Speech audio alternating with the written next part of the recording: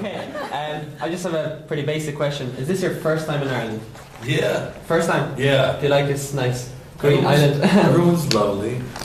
I looked out the window and I made sure I saw the green. Yeah. It was delightfully delicious. Everyone's been really cool. I've only been inside the hotel, but I've always wanted to come, and I'm glad I'm here.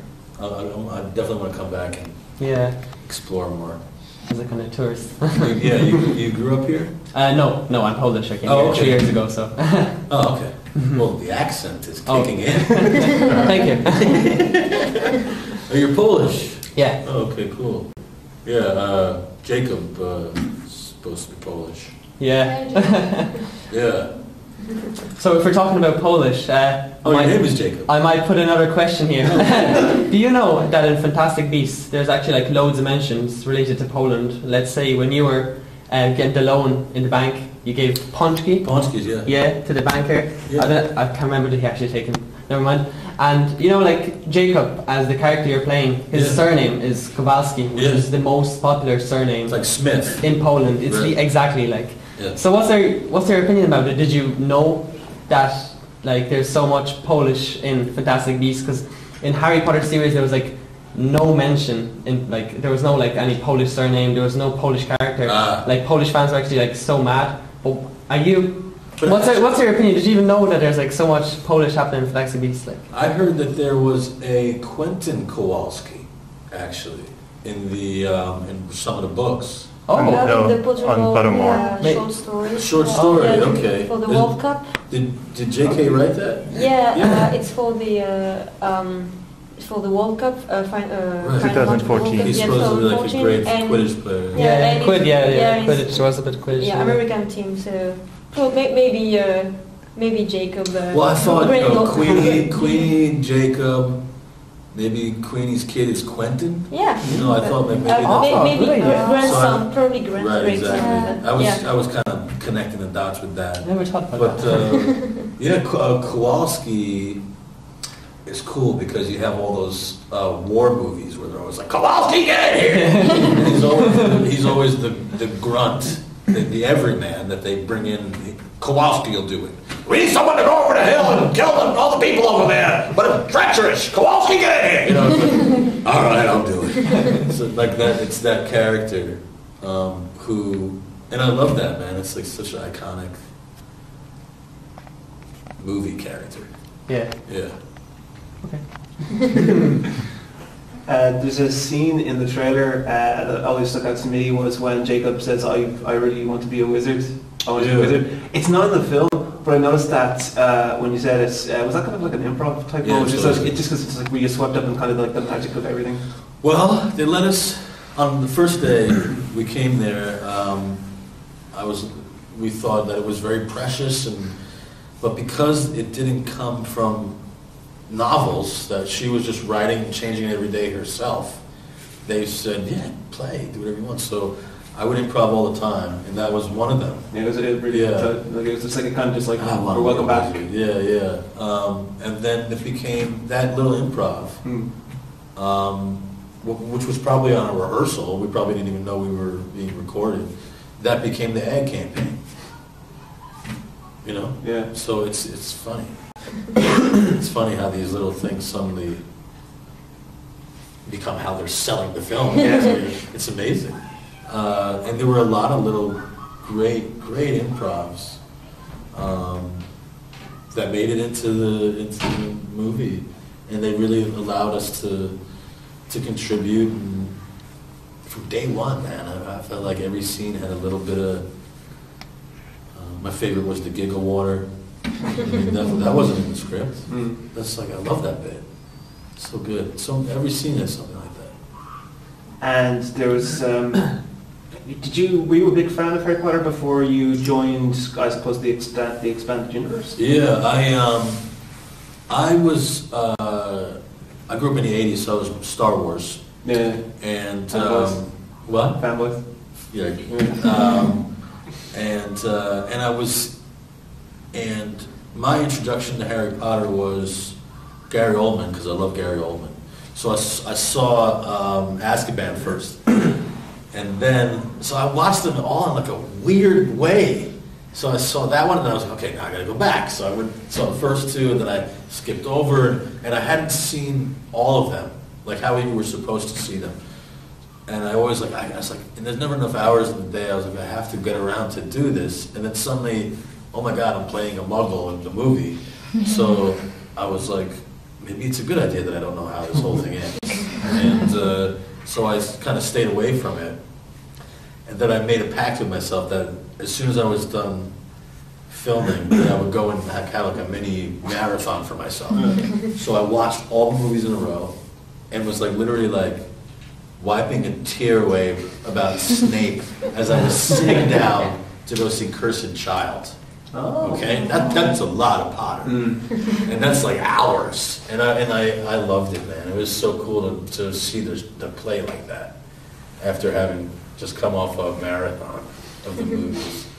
And now being in it, and I always compare it to Star Wars because they're two heroes' journeys, you know, which I love very much. And that's a galaxy far, far away. And this is so much more tangible because it's right next door. It's this fantasy just beyond the veil, right beyond this wall here, is this other world. And which I think makes it even cooler, more tangible, and the fact that that kids have learned to read from this, you know, it's makes it a very classy franchise. Which one is your favorite from Star Wars? What's my favorite character from Star Wars? Yeah, your favorite character and your movie. Right, Han Solo, hands down. Han Solo, hands down. Yeah. And I always said that Jacob was the Han Solo of this movie because he's not a Jedi, right? Yeah. And yet he goes into the battle just like everybody else. So who's your favorite? Oh, it's difficult. Yeah, you like obscure ones or something? Yeah, I like it, but actually the huge fan's brother, and like he even named my dog Luke. Oh yeah? Yeah, he really loved it. Yeah. And for me it's difficult to pick one because like I like the whole history, how it's linked together. As I said, there's a few different histories inside them. Yeah. So it's difficult for me to pick one because I don't like to select one favorite character. And but yeah, I pretty much like the whole thing, and I also like Hans as well, and Chewbacca. Yeah, and Chewie. My favorite. I love Harrison Ford. So Indiana Jones had a big influence on me too.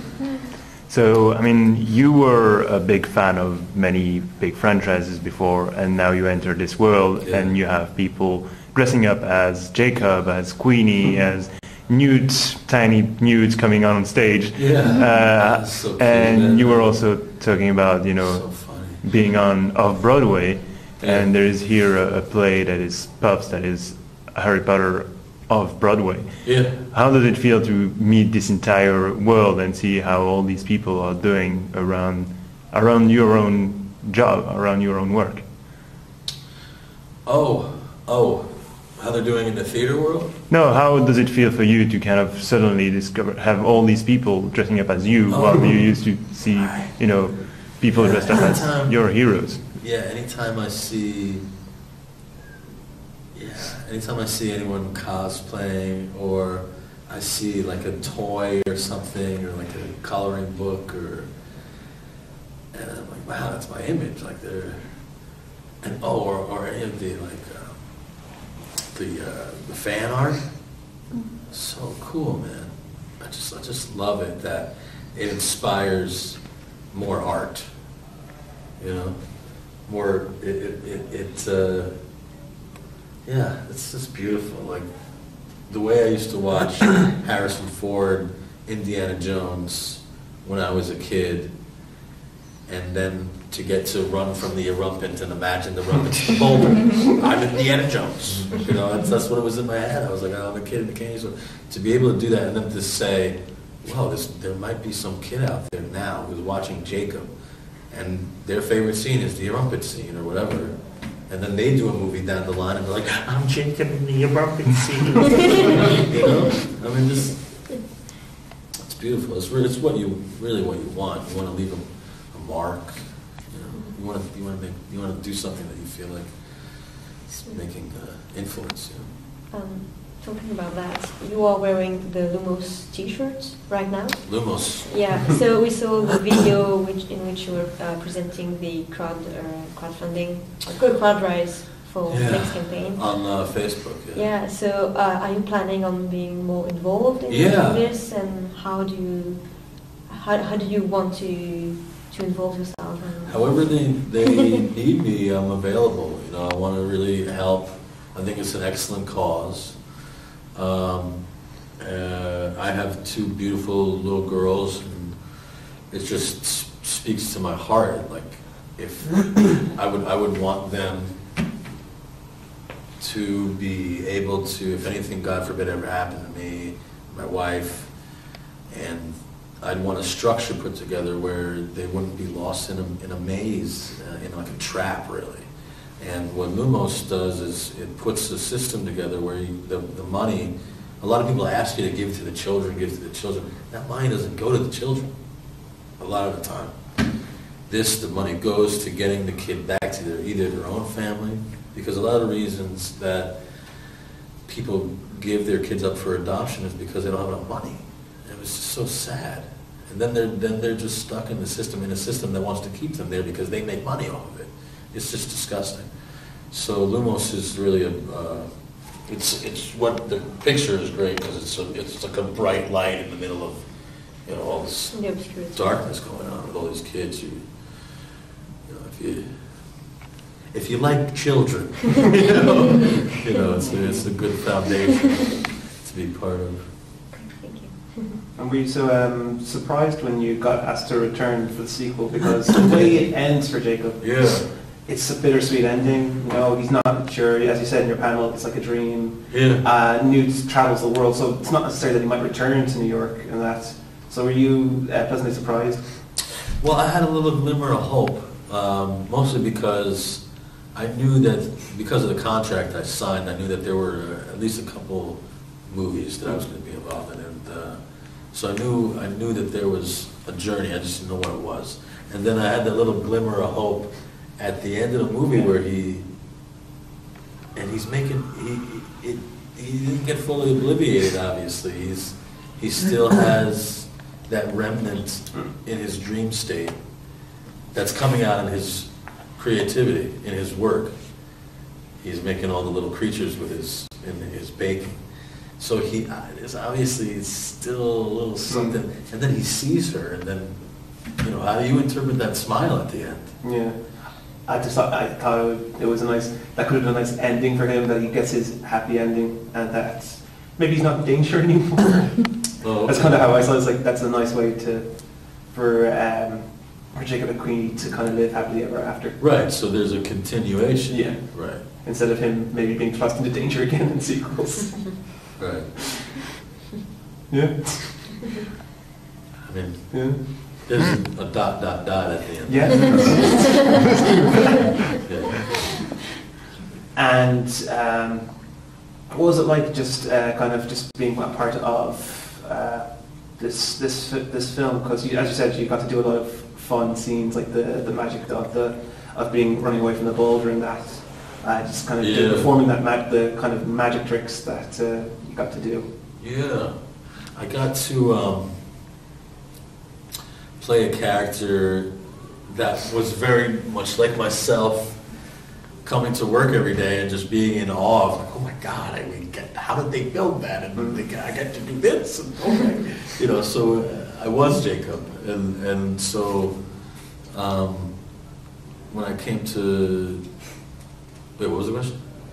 Just coming to set and seeing everything being built, and what was it like just doing scenes like the the boulders, sorry, and going down into the it was amazing, man. It was so magical, being on set. I was just a kid in a candy store. What for you? For your job, this is what you want to do? Yeah. This is, you found your purpose? Yeah. Okay, what's the biggest event that you could cover? It's funny saying it. The Oscars? Justice League. Justice League. Interviewing the cast of Justice League. Okay. It's funny saying that here. I'm interviewing the cast of Justice League. That's what it feels like. When I go to work every day, I'm like, I'm doing it, man. So, it's just surreal. I feel like I'm in a dream. And what's the difference between the Harry Potter fans and, since you're such a big Star Wars fan, the fans from Star Wars? Do you notice similarities? Do you notice a lot of differences? The similarities are the intricacies in. It's obviously good versus evil. So you have all the people who like to dress up like the good guys, and all the people who like to dress up like the bad guys, and you have all the different categories. There aren't a lot of masks in the Harry Potter world where you can't see people's beautiful faces. That's what I've noticed. It's a lot of people dressing up as their favorite houses, and they're just smiling and welcoming, and it's just like a big reunion every time I come to a con, and everyone's just like, welcome to the family. It's just really lovely. But I don't know what that feels like on the Star Wars. I would love to, be part of the Star Wars. That would just. Fanboys. Well, fanboys, right? Fanboys is to be part of that. To have this side movie that's part of the Star Wars universe. That's cool. Yeah. But I would love to play a character, Dan Solo or something. Right. Yeah. There's still time for Han Solo. Yeah, they're making a lot of movies. They have, yeah. I was wondering, in the first version of the film, Jacob had a fiancée, Mildred, and she looks really similar to Queenie. So I was wondering, what do you think about that? And if you could talk to us a bit more about her character and her relationship, with Jacob. Yeah. That was a beautiful scene. That was one of the first scenes I shot. The actress was lovely. David loved her. But then you get into the editing room and it's just like what they needed to. You needed to feel sorry for Jacob early on, and you already feel sorry for him as soon as Mr. Bingley says no. And that's what they realized. They don't need. And unfortunately, they just didn't need that scene, and she got the cutting room floor. And she had a blondish kind of look. Yeah, and the pink. The pink, yeah, maybe it was like a foreshadowing or something. I don't know. She was there so that the audience would feel bad for me because she's just like, you didn't get the money for the bakery? Well, here's your ring. It's like what? It's very sad, but like I said, I didn't need it. Okay. Yeah. That's sad. What do you like and dislike the most about Jacob? What I dislike the most is that mustache. The mustache. Yeah, it doesn't work anywhere else on set. You're starting to grow it now, are you? It doesn't work anywhere else than on set, I should say, because what did you say? You're starting to grow it now. No, I haven't. Yeah, I've had a week off, which is why I'm doing this stuff. So anytime I have time to grow my beard in around my mustache, I do it. Because it just. Unless I have like a suit, and the hair and everything's perfectly coiffed. I look like a maniac with just a mustache. So, but whatever. It is what it is. I got like a pit team. They make it like perfect. And then what do I love? Yeah, what you like the most, yeah. I'm playing a character that is so close to me, it's like I'm playing an ancestor or something. And to be able to do that on screen in such a big way, to be a character that you love so much, man, that's like a gift from the gods. I'm playing the perfect character that I could for myself. You couldn't have handcrafted this character better for like my aesthetic, for things that I like, the way, you know. Yeah. Everything about it. Love the 20s, New York. So I just love the character so much. And I think it shows. Yeah. And what was it like working with Eddie on set? Was he a lot of fun? He's the biggest jerk in the world. He's the sweetest, like you're laughing because of course not. He's like the most charming. I would joke that, I mean, I'm pretty sure, this is my prediction, that he's going to be the youngest actor to be knighted ever. That's my prediction. And you guys are like, yeah, maybe that could happen. Yeah, and he's just so lovely, and he is so meticulous, and I'm on the other side of the spectrum. He's on the you know, can say volumes with just a blink of his eye, and I'm over here going, hey, you know, and then we come together and we work off each other, we learn from each other. It's just like it's such a cool relationship, and the relationship is so great. Another iconic, like you have Jacob and Queenie, and then you have Jacob and Newt. I mean, that's like Sherlock Holmes and Watson. I mean, it's like any of those. Arnold Hardy. Yeah, different sized duos. And comedy, I thought, because there's a wonderful scene when he brings you down to the. There's a lot of comedy. Yeah, it's like the whole scene with the Niffler. I mean, that's a scene out of the Marx Brothers, man. You know, the Niffler's Harpo, and we're chasing him around like you know. It's amazing. And was that a conscious decision by David Yates? What? To have that kind of 1920s comedy feel to it? Because, you know, the 1920s, they aren't doing 1920s comedy, they're just doing comedy. We definitely wanted to do an homage to all of those early, beautiful silent films. Because this was the era, and we took lines away as much as we could just to make scenes silent. There's a lot of silent scenes in the movie. Yeah, I love that. My favorite is when Newt walks down the briefcase, and then just kind of puts me up. It's so classic. It's just silent. Classic. Yeah.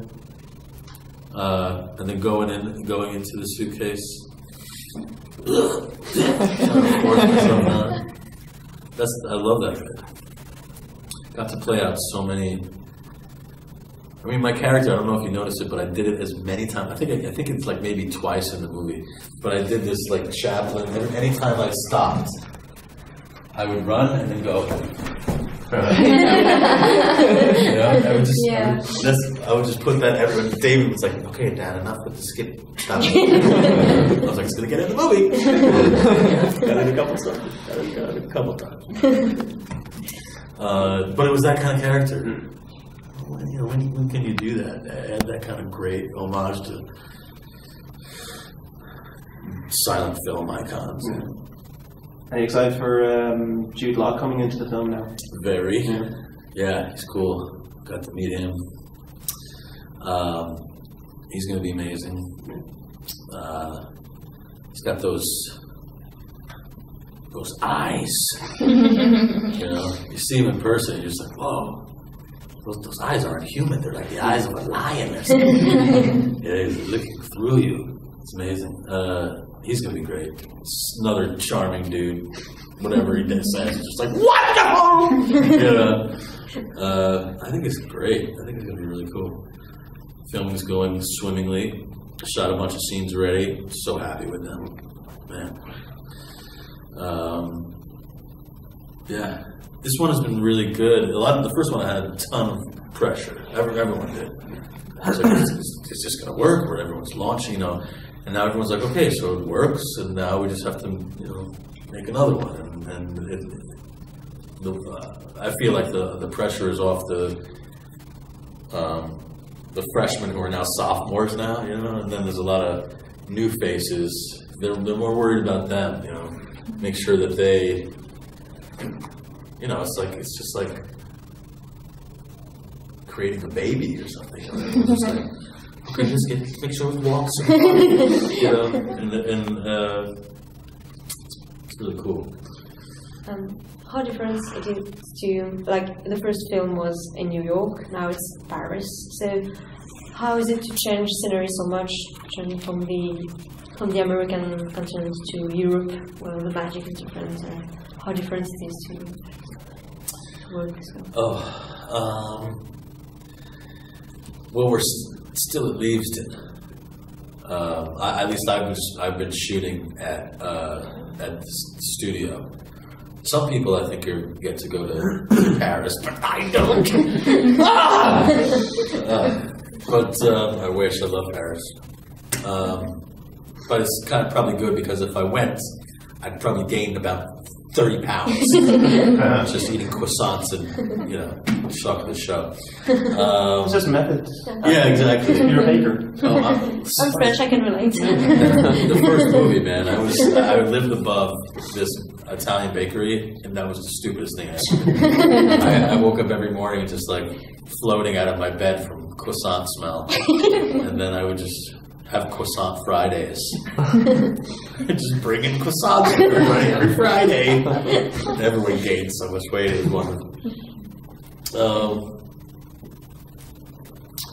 So there I was, 1976. I popped out of my mother. Where are we going with this? Time for maybe one more question? Okay, good. Expand on that. No. You guys know how that works.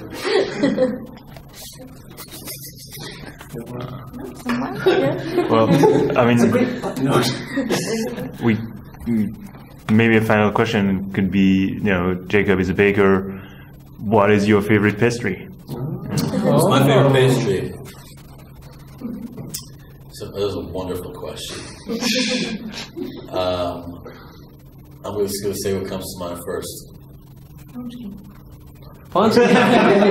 There you go. Entenmann's, which is like, you ever heard of Entenmann's? No, I guess this is an American thing. They had these amazing donuts, and they had these crumb. You know what I'm talking about? Yeah. Crumb top donuts, chocolate crumb top donuts with the confectioner's sugar. There was enough confectioner's sugar on that to like swamp the Cafe Du Monde. New Orleans. Yeah. So I would eat. I would take a glass, a tall glass. I was probably 6, and I would break several donuts into the glass so that it reached the top. Okay, that's a lot of donuts. And then I poured chocolate milk on that. That's so elaborate for a 6-year-old. Drink that down in about 20 seconds, and then just run around in circles 20 minutes, and then just pass out, fall asleep. Have the best nap in the world. I highly recommend it.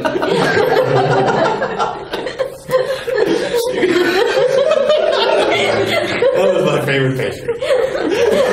That's a good one. Memorable. Good. Homemade. Thank